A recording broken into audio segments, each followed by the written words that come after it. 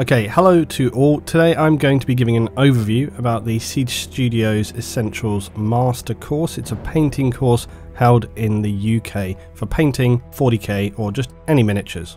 And for those of you who want the too long didn't read version, let me just say this. I enjoyed this course so much, I've just paid and booked up one of my friends to go on it because I think it'd be really useful for him as well. So I hope that tells you everything you need to know.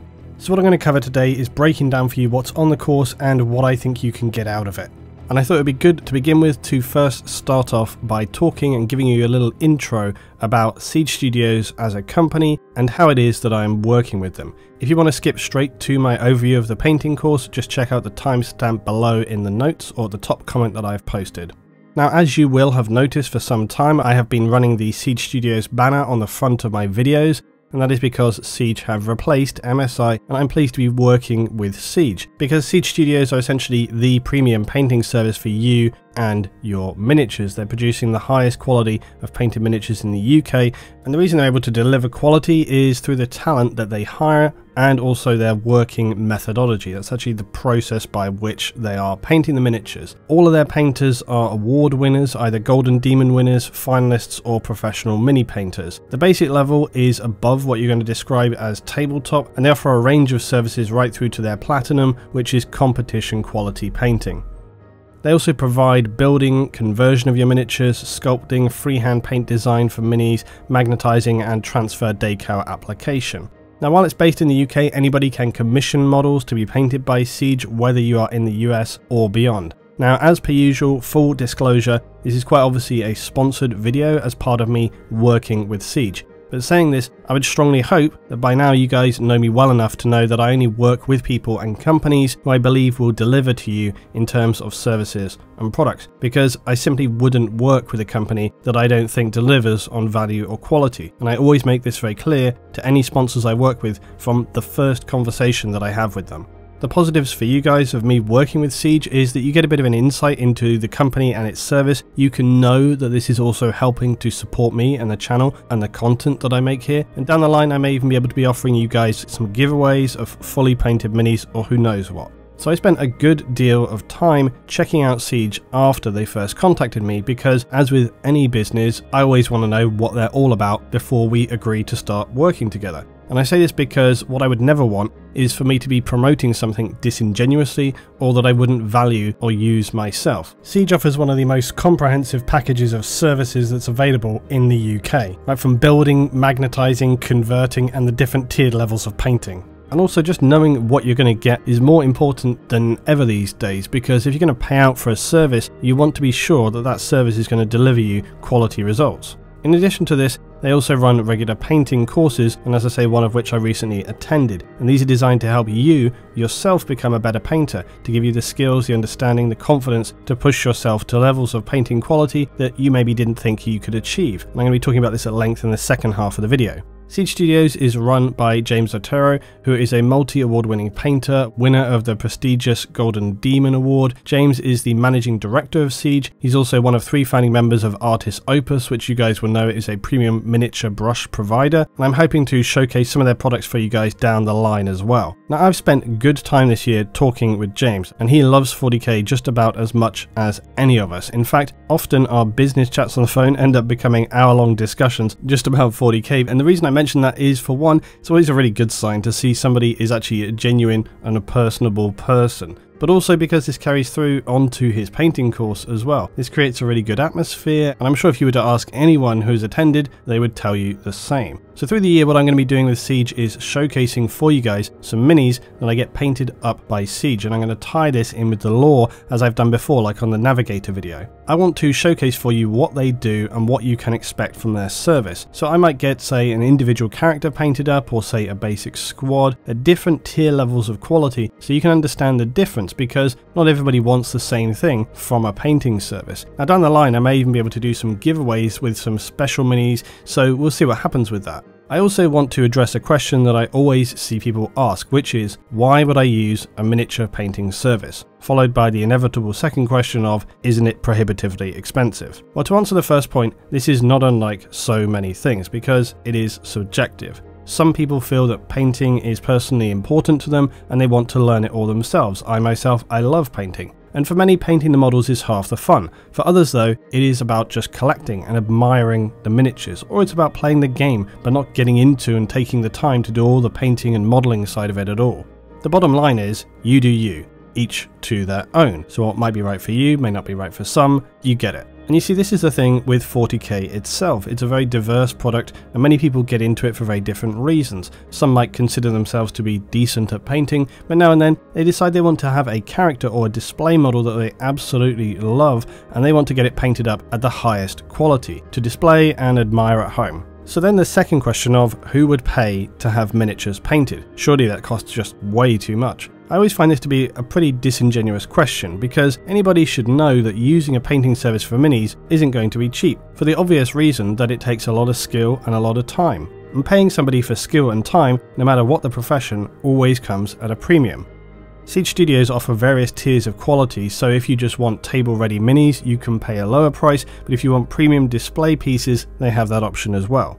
This is all very clearly detailed on their website with a great many examples of completed work. You can go and check it out for yourself. You can email them to get a quote for your own project, and if you choose to do so, give me a reference in your inquiry. It's always really appreciated, guys. I don't get any commission or anything like that. It's just a simple, useful courtesy for Siege to know that you found their services via me. Now here's the main thing to keep in mind though, people do pay for miniatures to be painted. In fact, a great many people do, because if you have the talent, painting miniatures can be a full-time living. And this is why Siege are able to have an entire business focused around it. In fact, as an example, I know that one of my Patreon supporters, and also from the US, was talking to me via Discord recently, and he decided that he wanted to submit an order to Siege, and I discussed with him what he was looking to get done, so maybe if he's feeling generous, we can check out the finished models when they come back to him. But to summarise all of this, really I decided to start working with Siege because they're a quality company, and I really like James as well. He's delivering a quality product, and for just myself, I also attach their understanding of what it means to be a YouTube producer. And what I mean by that is that when I have often discussed with businesses who want to work with me and so on, you can find that marketing departments have really unrealistic expectations of what producers can offer them. And this is something that I've often heard from other YouTube producers, more and more Twitch producers that I know personally. So finding a company that is on the same page and actually understands what you're doing and how they want to work with you is very constructive, and it's very positive for me.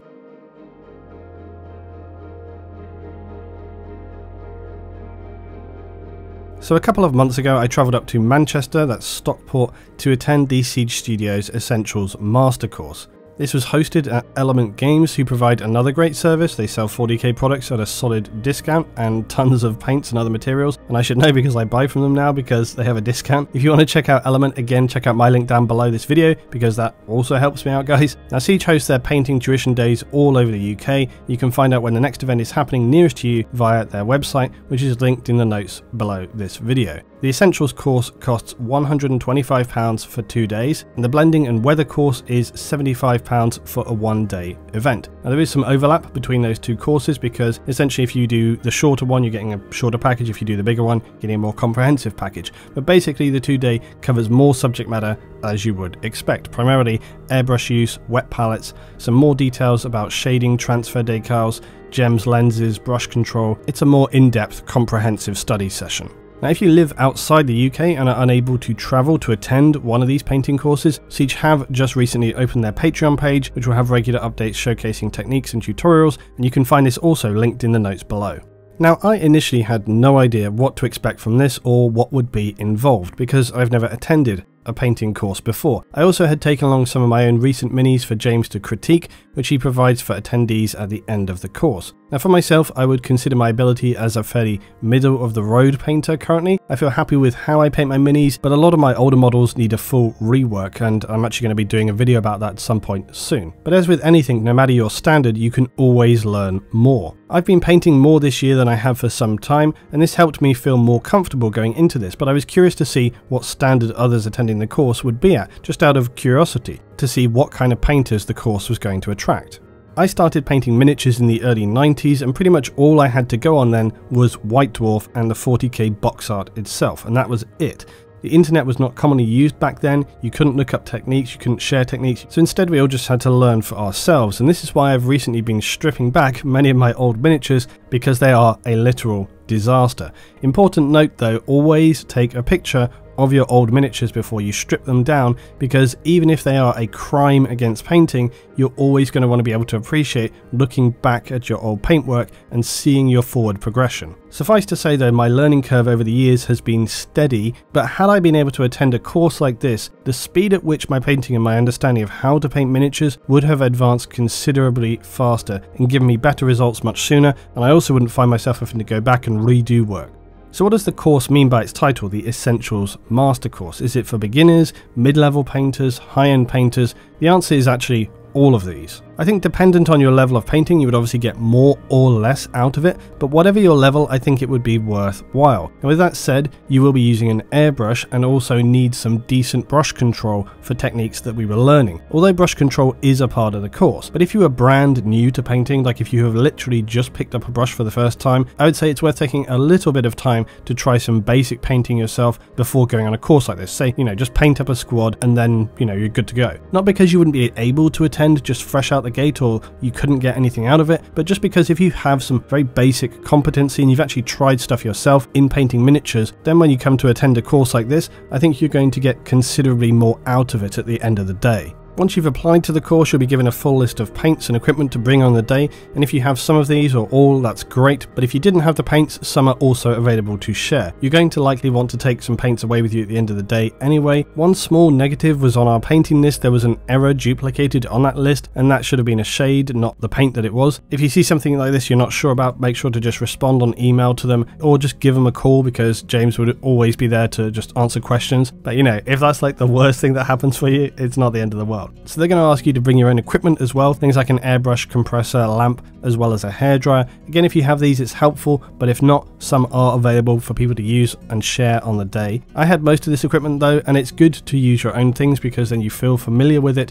and it's easier when you're learning. Another point I would make when it comes to equipment is that by attending a course like this, as others are bringing their own gear, it gives you the opportunity to check out potentially more expensive tools that you have maybe been considering picking up but were not sure on. For example, I have a fairly simple compressor for my airbrush. It's fine, but it's basic. And from attending the course and seeing the advantages of a proper compressor with an air reserve tank, this is something that I'll now confidently be looking to purchase in the future. Also the classic wet pallets. Now, I have used one before, but on the day many people had brought their own store-bought wet pallets. I always wondered, were they kind of just plastic and crappy, or were they actually better and worth the money? Were they quality products? It turned out they weren't, they suck, which is actually kind of what my inclination, my gut feeling, was that these pre-made wet pallets kind of crap. It turns out that yes, the actual better option is to just buy a piece of, plastic sealed tub for a couple of quid. I'll probably make a separate video talking about that in the future. Now, an immediate and obvious question that I'll answer right now is this. There are guides all over the internet about painting, right? So why attend a course? The answer to this is simple. You get a completely different experience doing this in person. Yes, you can look at online guides. Yes, you can help yourself to learn from them. But there's also something else you don't get from this, a professional instructor on hand to speak to you. If you make a mistake or you get a little bit confused, he's going to be there to correct your error or guide you about what you specifically need to do. After the course itself, I had learned multiple new aspects to even things that I already felt I knew pretty well, and now I am considerably more confident about how to properly use specific techniques. I also personally found that the experience of being around the other course participants was very, very constructive. Through the day, we'd be checking out how one another had performed on the different studies. We would compare and discuss what it was that we found difficult, and in this way what you get from the day is not just a professionally led experience but also a great small forum for discussing between one another, comparing notes, learning from each other's problems or mistakes, and this helps you to further the learning experience for yourself. So on the first day I was happy to arrive, just get in, chat with the guys who were arriving in that morning, and found that the guy that I was sitting with on the day turned out to be Ross, who runs the miniature blog Warhammer, whose excellent guide on transferring your Citadel paint into dropper bottles I had read only a few weeks previous. So this was a really great start to the day, to turn up and just found that there was somebody that I had some vague awareness of anyway. Nobody that I'd spoken to before, but somebody that I kind of knew and we could discuss a few things. And just to say as well, his dropper bottle guide is one of the best that I've seen, and if I find a few days sometime I'm going to attempt it myself. I'll actually link that below. Now, as soon as we got started, one thing becomes very, very clear, and that is you're going to be putting some work in over the 2 days in the course. It's not a slack, lackluster affair. You're going to be doing stuff from the morning to the end of the day solidly. There's no time at all wasted, and in fact how to best use your time is a major talking point on the course. We all have very busy lives, and most of us who are into 40k minis and into painting are in full-time work, or you got family, etc. So finding time in the day, in the week to best paint your models, and then how to use that time effectively is critical, because maybe you only have a couple of hours here and there. Now, as James would repeat throughout the course, you've paid to be here, and I want to make sure that you get something out of it. So the course is not simply about raw, technical, skill-based technique, and this is another difference between online guides and the course. James talks a lot about theory and how to structure your painting more efficiently, as well as thinking about what it is that you're trying to achieve through your painting. We even discussed at one point how to lay out your desk space to manage your workflow better. And this approach is one of the things that I found most laudable from James and Siege, is the sincerity, the pride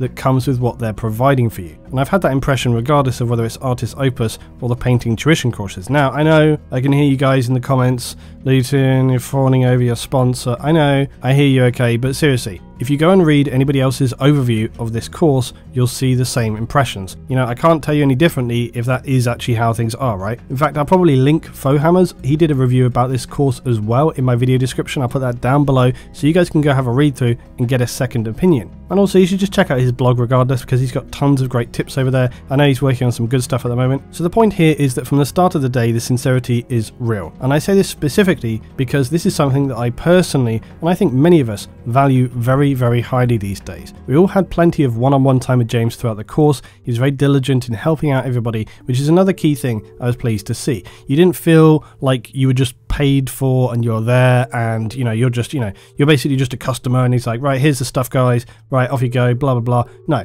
you know, he was very involved and everybody received equal attention and assistance. There was no issues if anybody had a question. He would take time to go through it, to answer your question, to make sure that you understood it. It felt, like I say, genuine, sincere, and really worthwhile. And I say this as well as a person who is a deeply cynical person. So what do we start with on the day? First off, we would look at airbrushes, how to break one down, how to clean it properly, and the structure of the compressor with its reserve, how to use this, how to look after it properly. For me, this is all stuff that I was familiar with, but as I say, looking at a professional compressor and its advantages in delivering a more consistent airflow, as well as how it's running quietly until the reserve tank requires topping up, that's enough to make me want to make that purchase. So I got something out of it straight away. We then would look at airbrush technique, cleaning, using varnish, mixing correct consistencies for your paint in the hopper, how to get that right, and all of these things related to airbrushing would be continually discussed and illustrated over the 2 days of the course.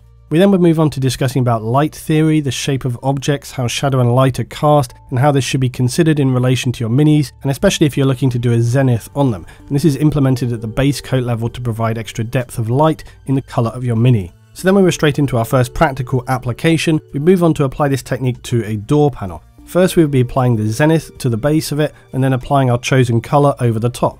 Now, although a door panel is a very straightforward and flat surface, it's good for ensuring that you're applying technique correctly. Applying colour and tone to a basic panel could be seen as being very simple, except it's worth considering that when you're applying a technique to something like a flat door panel, and specifically here trying to create tone in your colour, there's nowhere to hide because of the fact that it's a very plain door. You have to ensure it's a clean, well executed finish. I think my effort for this wasn't the best that I could do. I gave a few too many passes with the airbrush and I lost some of that tone. It was still there, but not as strong a transition as we were looking to achieve. But I'm happy to say I think I made up for this later because I was really satisfied with the other techniques that we would apply to the panel later. Then we'd move on to wet palettes and how to make one and how to use one. And this was something I was already aware of, but if you were not, this is invaluable. I was glad as well to hear that there are times when a wet palette is not the best choice to use. This is something I've said myself because I don't always use a wet palette. Except for myself, this was always just down to how I felt on the day, not really some high-end understanding of how and why you shouldn't use one. Although it's pretty obvious when you think about it, stuff like dry brushing, edge highlighting, all these kind of things, you don't really want a wet palette for that.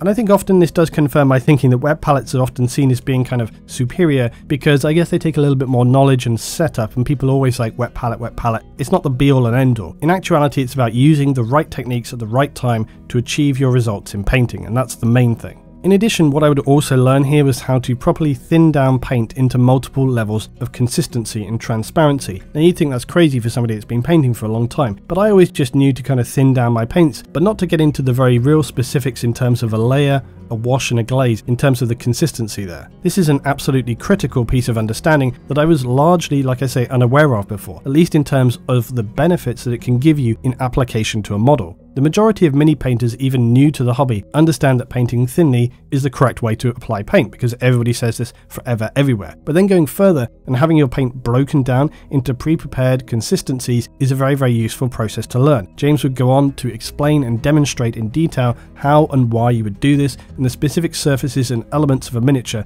to apply this to. We would then take the instruction and demonstration we've been given on setting up the wet palette to correctly thin down our own paints into different consistencies for application, and we begin applying these to our power swords which were provided. The colour choice was open to individuals. Most people were choosing for the blues and the greens, a couple of people opting for a purple or a red. I went for the red because I wanted to try something a little bit different, and the actual technique here is not especially complex in theory, but application of it requires very good brush control, and the theory in how you're applying the paint is applicable to many other instances of painting. So again, while the surface we're using here suits this technique specifically, this is something that you could very easily adapt to any number of different models and situations.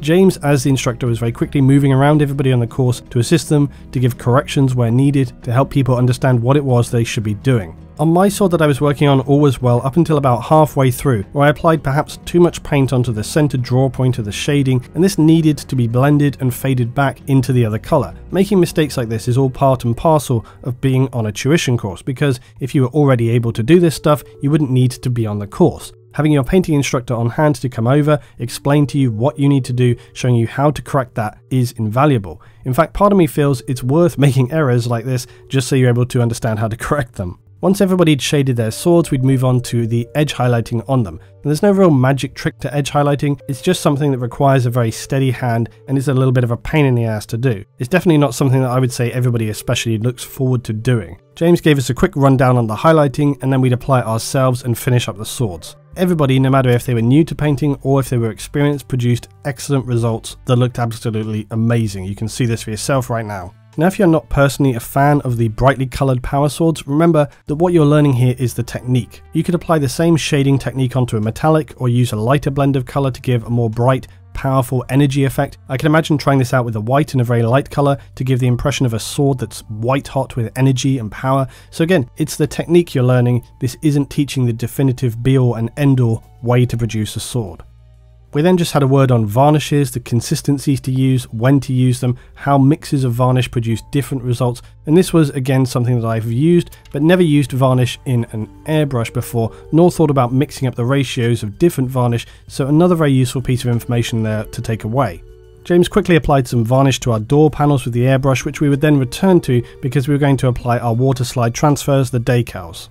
Now we'd be using the chemical transfer application liquids Microsol and Microset, and these are something that I have personally used for some time, but again it was still useful to see how James applied them because that's always reassuring, and his approach was a little bit different to my own, but only very slightly. We did also make mention of how to apply transfers that can be sometimes difficult, such as on a knee pad, a shoulder pad, basically anything that isn't a nice, easy surface. I might show you guys this some other time. There are plenty of videos online though about how to apply to a curved surface, so if you don't know this you can easily find out. The bottom line though is that any transfer application can always be a little bit finicky. However, I have to say I was pretty pleased with my application on this one, and granted it was on just about the flattest, most well-prepared surface you could hope for a transfer, but still it looked very nice.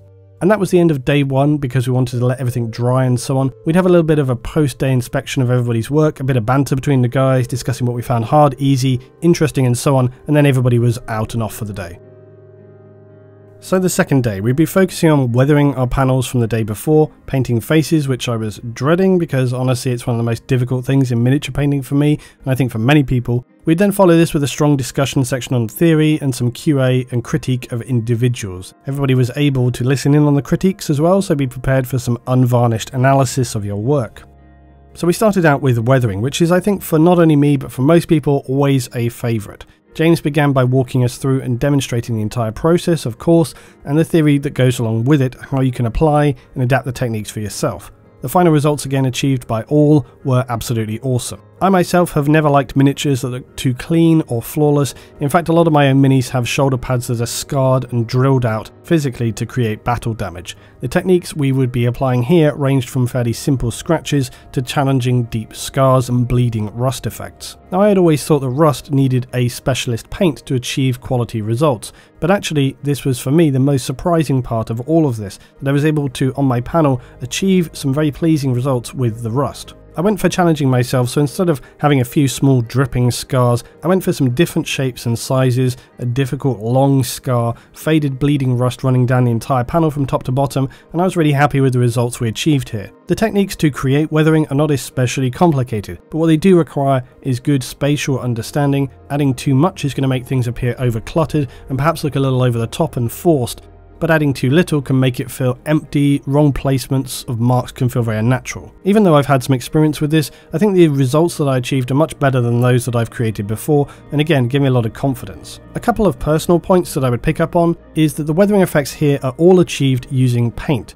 Now, unsurprising because this is a painting course. I myself often like to actually physically damage my models, like I say, with cuts and drilled out bullet scars, but that's not for everybody because many don't want to damage the actual model itself in this way. But if you were to combine the painting techniques here with actual damage, the results I think would be very, very impressive. So I will again look to try that out in another video because, as I say, I've got a few things there coming up. Now lastly, I do wish we had time to cover powdered pigment application for rust and so on. But again, look, I'll note that this is a painting course and there are some sources on how to apply such things wherever you want to look. It would have been great though to have this included, but you can see for yourself the results that we achieved, and they are far from lacking. They are fantastic to look at.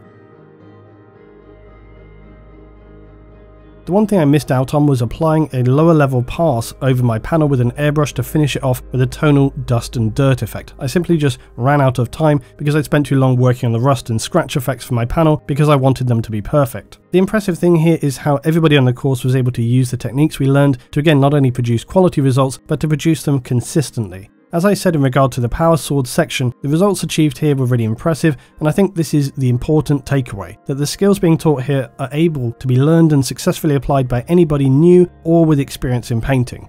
So then we came to the real agony, which is face painting. Now, I think I recall a physical groan going around the group on the day when we came to this, because just about everybody knows what a pain in the ass painting faces can be on a miniature. Because I think we all know that painting the base and body of a mini is not super difficult to achieve reasonable results, especially when you've got an airbrush. You know, spish spish, you're done. But painting faces, or for example cleanly painting the eyes of a Space Marine, an Eldar, whatever, it's not something people especially look forward to, and it's really going to separate the wheat from the chaff when it comes to painting. Because it's extremely small scale work, it's very fine, controlled work, it's difficult, mistakes will be made. For me personally, I've always felt that I am okay at faces, and they're passable, but it's never easy. So James would start us off by going over again the theory with the zenith, the airbrushing, the base coats on for us. Then we looked at glazing, shading, getting the eye painted in, and highlighting the face and head of the miniature. Then we were all in to try this for ourselves. Now, I think we must have spent longer on this than any of the other techniques, despite the fact that we were working on an incredibly small painting area. The reason for this is that when you're painting a face,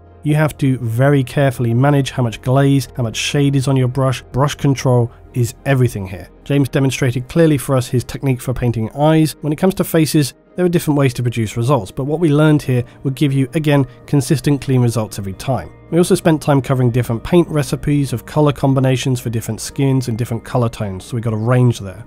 With that said, my effort on my face was not my best work. I'm not sure if I was just tired. I really don't think I did a great job here, but that's honestly down to myself rather than the process, because it's just a very, very difficult thing. And the only way you're going to get that really refined is just through practice and repetition. What we learned though, I'll be applying to all my miniatures in the future, as the practical process is solid. So we were coming toward the end of day 2 now, and we'd spend a good hour or two covering theory and looking at how earlier techniques could be applied. Notably the glazes, the wash and layer consistence we've been using for the power swords. We'd also look at gems, glass, lenses, discussing how to apply these and using miniatures as examples, reference sheets to break down the process. I kind of wish we'd actually had time to apply some of these to miniatures ourselves, but essentially it's the same process we already learned, and then just you're applying that to a different surface, because that actually really is the point of the course itself. It's not about practicing every single piece of every single miniature you might encounter, it's about learning the skills for you to be able to handle yourself on whatever miniature you might be painting.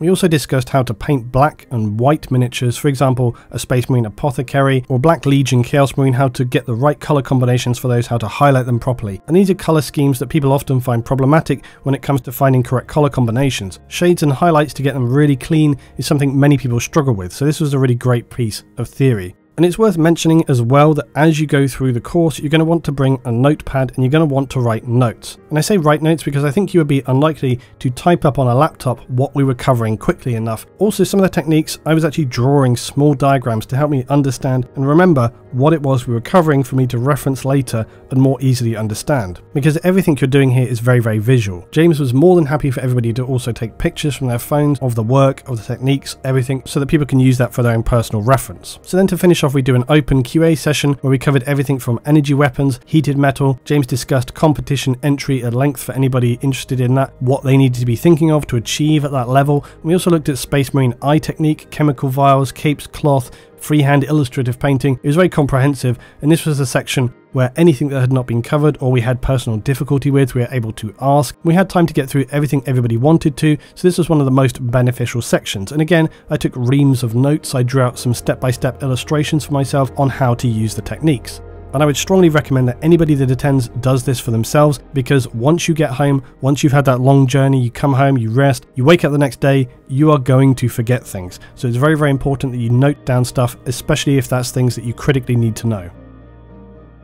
So if you wanted me to summarize this course, I would say the main thing it's going to teach you is core competency, which is absolutely essential to learn, because if you have that core competency in painting, this is when you can then start to push yourself with more advanced techniques.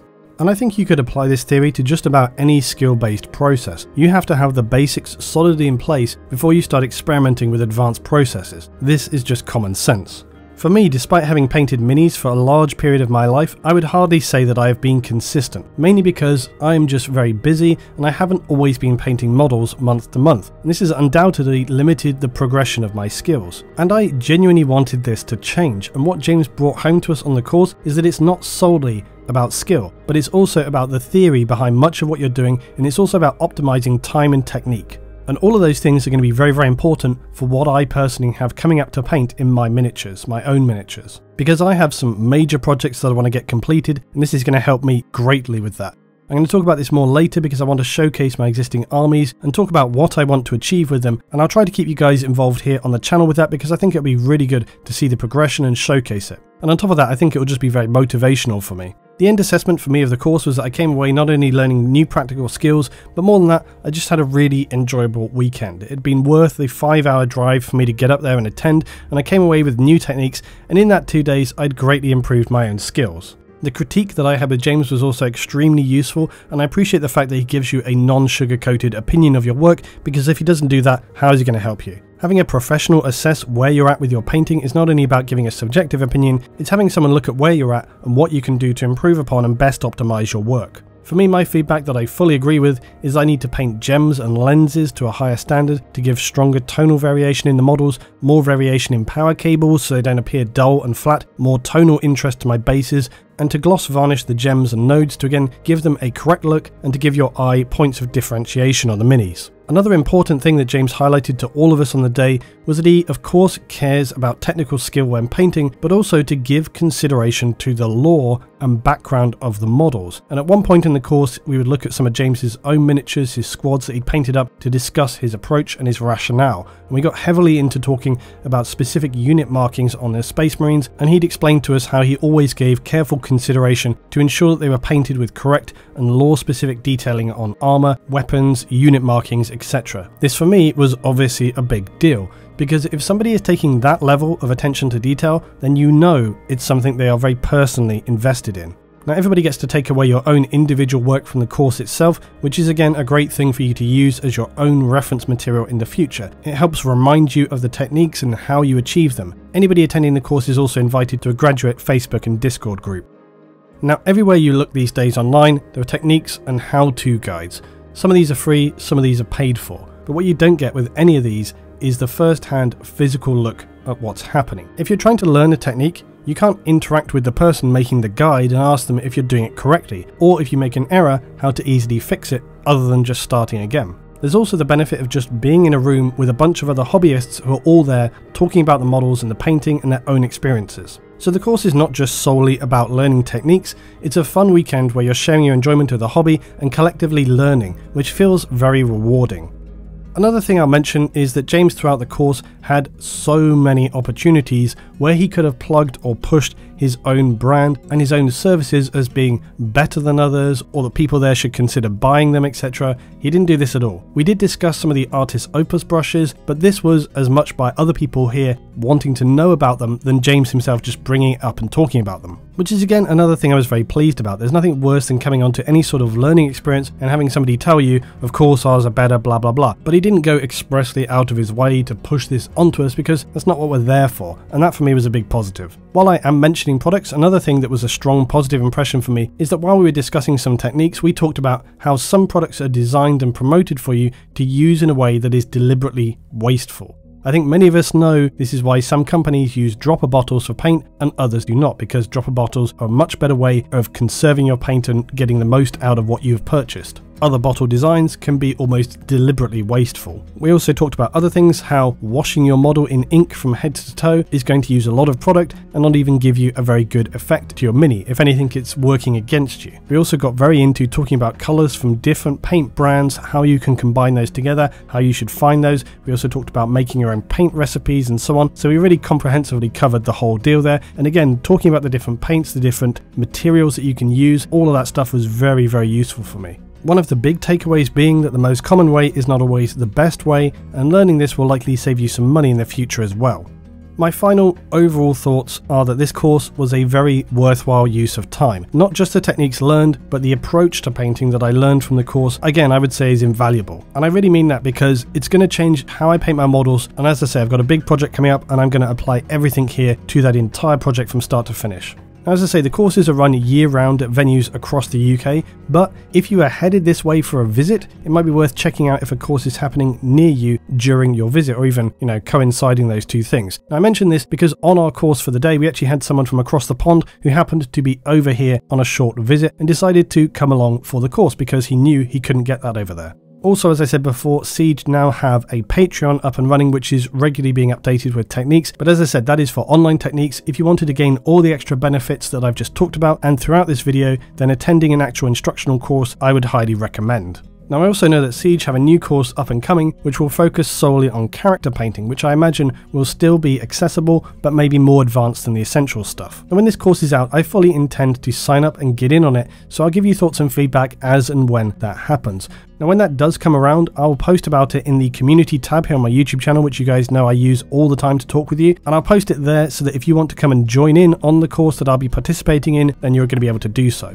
So for now, that's my thoughts on Siege Studios and the Essentials Master course. Now, I will be working with Siege on a currently ongoing basis. If you have any questions specifically about the Essentials painting course, please put those in the comments, and you know I always read the comments, so I'll do my best to answer any questions that I can.